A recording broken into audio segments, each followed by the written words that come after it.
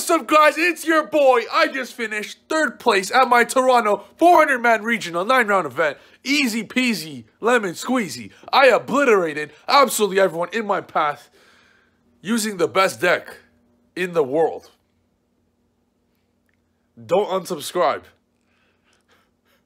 Sky Striker Orcus. No, God! No, God, please, no! No! No!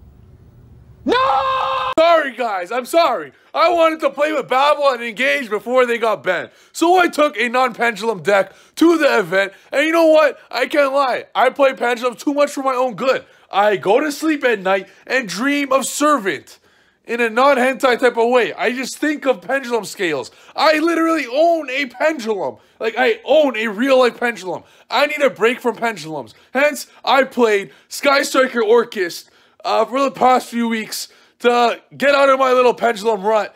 And here we are. We finished 3rd place, destroyed everyone with easily the best deck in the room. This is the deck profile that Team Samurai made with us. And if you liked the video, hit the subscribe button. If we hit 500 likes on this video, updated pendulum profile, and the pen god will go back to his roots and play pendulums. Anyways, hit the subscribe button and let's go. Also, friendly reminder, we only have 20 Mighty Master and Demion playmats left. So get yours now, ASAP, quickly, before they sell out. Only 40 USD right now in the description, and enjoy the video. Let's go. What's going on YouTube? It's your boy Sam from Team Samurai X1 here, and today, guys, I'm with Steven Trifanowski, aka the False Pendulums. We didn't play pendulums today because it's all good. We gotta give everyone a chance. But we'll save pendulums for next event, all right? We're like, you know what? Today we're gonna give everyone a chance. Play Sky Striker Orcus. Give everyone a chance. But you know what? I still destroyed everyone. Sky Striker Orcus is a big thing now, okay? And it all originated from one guy, and that's him right here, Milano. And no one's giving him the credit he deserves for it. This whole deck is him. I saw how broken it was. I thought pendulums. Why would I ever give up? Why would I ever give up pendulums? Why would I ever give up pendulums ever? Like, this deck is so remarkable that even I said, you know what, pendulums? See you until Babel's banned. Why would I ever do that? So I want big shout out for him for that, and that's why I'm playing it. And then my friends see me play it, aka Take Notes group chat. Let's go, baby, best group chat, even better than Game Nation's group chat. Let's go. Anyways, but best team obviously. No, but Game Nation best team obviously. But anyways, until a second. Anyways, they see me play it. They see me scrape them. I scrape them all, and then next thing you know, they all play it. But it all originated from him. So the respect has to be there for the world to know. But, yeah, awesome. So when you talked about giving people a chance, so yeah. If you were playing Pendulums today, you actually would have came first. I would have came first. I don't even know why. I mean, you know what? It's Thanksgiving. Like, we're in the American mood. Happy Thanksgiving to all of you American people. Like, I hope you guys enjoyed some McDonald's or whatever American people do. Like, we just had a good time, all that. But yeah, so I want to give them the thanks. And then, what do you know? An American won the event. Oh, all right. Okay, cool. Because you gave him the win, right? You know, because I gave him the win. Thanksgiving. Now, when I say this, my theory with this deck is incredible. It's like a whole nother level, okay? So I want you guys, if you want to play this deck because you have a brain, you understand very closely, okay? The theories are like literally 10 months ahead of everyone. So listen closely, it's totally right. I'm just saving yourself a bunch of months of time if you're wanting to play this deck. Don't play 3 Nightmare, okay? How come? So 7. Everyone wants to play 3 Nightmare because you're going to say, oh, you know, you want to make sure you have your combo, etc., etc. But what combo is it? Nightmare, Banish, Harp, Banish, Nightmare, Pass? Like, it's not the full combo. So it's not back when you had all the free, like, broken cards where it's like having 1 Nightmare equals the full combo. If you're engraven and have nothing else, a Nightmare does not equal full combo, only Harp does. So Nightmare's not even that good to draw. It's only, you're only playing 2 in case you hard draw 1, and then, otherwise I play 1, I'm not even joking. It's not a full starter. It's just the same reason with Skeleton. You're only playing 2 because if you draw 1, you're forced to orchestrate a return from your hand, and that's bad. This is the perfect ratio. You want to play the absolute minimum possible. The reason why this is the best deck by far, and honestly, I'm pretty sure I just obliterated everyone I played, with the exception of Dom. But anyways, we were playing the same deck. Whoever has better hand will win. Anyways, you want to save everything you can for hand traps. I'm playing a gigantic hand trap build, and in fact, I'm going to cut a few cards to play even more hand traps. Sky Striker Orcus with hand traps is just unbeatable. So you want to make sure to take out any card that's not required to ensure you have the cards to play all the hand traps possible. And then 1 Roland, 1 Gizmic. I keep going back and forth with Gizmic. I don't know why. A lot of people are actually cutting Gizmic because you're playing Sky Orcus, and at the end of the day, it is a little bit like, it's not like, what if you banish 2 Skeleton? But you got to take that chance. Gizmic's too big, especially if they Cosmic your Babel. You get the free Gizmic, and it's huge. Having that 1 Gizmic, 1 topologic extra thing will win the game. He convinced me to play this last minute. It is insane. You have to so play. many games. We're about to take. Yeah, we're all about to take it out, but we're like, you gotta do it. It worked. Next, a lot of people are cutting this card because math might get imperm. Please imperm it. I'm begging you. That means your Galatea resolves and you auto win. You're not playing no like garbage mathman imperm pass deck. You're playing engage auto win deck. So you have 9 extenders, which Gizmek also does. So if you have the 1 extender with the 1 normal summon and any Orcus card in hand, you win through hand trap. So most of the time, I bait them all the time. I'll normal summon a math, they'll imperm, you'll orchestrate a return, you'll do the full combo, you'll just win. Gizmek extender, you just win through barricade blocker by discarding an Orcus card from your hand. So it's like you win anyways. Right. So it's like you need to play 6, and not just because you want to open 2, you really do, because you want a normal 1 and have that 1 follow up.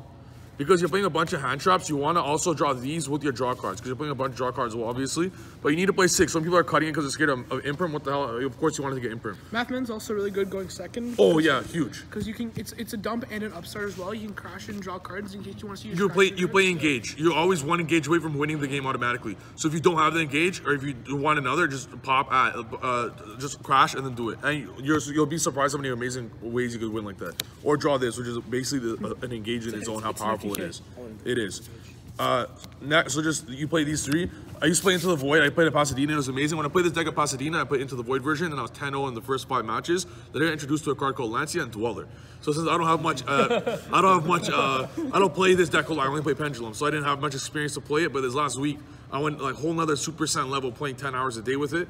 And if I went to YCS Sydney soon, or like YCS Milan, which is happening right now, like it's easy, like 2-0 everyone. Oh, so if you were to buy, so if you're in Milan right now, like it's actually over. I feel so bad that I'm not going, and I even debated quitting my job to go. Wow. But Yugioh's not that serious; it's just a game. Wow. Fact, yeah. But you would win Milan right now. It's not even close. So like it's like these guys had no chance. They had no chance. Wow. They're playing bad. They're playing Pure Orcus, which don't get me started on Pure Orcus. Like I could play with 3 cards to start and I'll still win. Pure Orcus is a buy. It's the easiest deck. This card makes Pure Orcus the best. It makes it so free. You guys have no idea. Next, I just play these 6. Like I said in the beginning, if you guys saw Dom's profile, he plays extra cards with Shizuku. That's just like, in the words of the GOAT, pathetic. Shizuku's pathetic. You go Shizuku, you have a math man, that engage could have been a Widow Anchor to actually save your opponent from killing you. You're not having a turn for the engage to result. The only time the engage will work is you play a bad deck. If you guys, like the combos, you go Shizuku, if you brick, you go Shizuku, get 1 engage, not 2. You get 1 engage, or 2 if you can, 2 engage fine, and 1 math man, and pass. I forgot with nothing. I forgot which opponent it was. Instead of using his engage, after adding it back from Kagari, he made Shizuku and searched the second engage, so I just killed him. Yeah, you just kill him. I just killed him. The only deck it's good against is bad decks that can't kill, which you like just slow decks, which you auto win anyways. Why are you like thinking about like to do that? And the extra deck is too tight to do anything with. Shizuku would never came at once for me. Next, 2 Orcus return, 1 Babel, 1 Crescendo. 2 people play 3 return. That forces you to play too many Orcus cards, which in my eyes, if they're not Harp or Nightmare, are bricks. So in fact, if it's not Harp, it's a brick in my eyes. It's just there. Brass is trash. It's just there, which could have been a hand trap. It's really bad. A 3rd return would have been another hand trap. So what I actually want to do is cut more stuff out. I want to cut everything I possibly can to play as many hand traps as possible. Hand traps is what win you everything. My hand trap lineup won me I'm playing 10 hand traps. I slide into 14.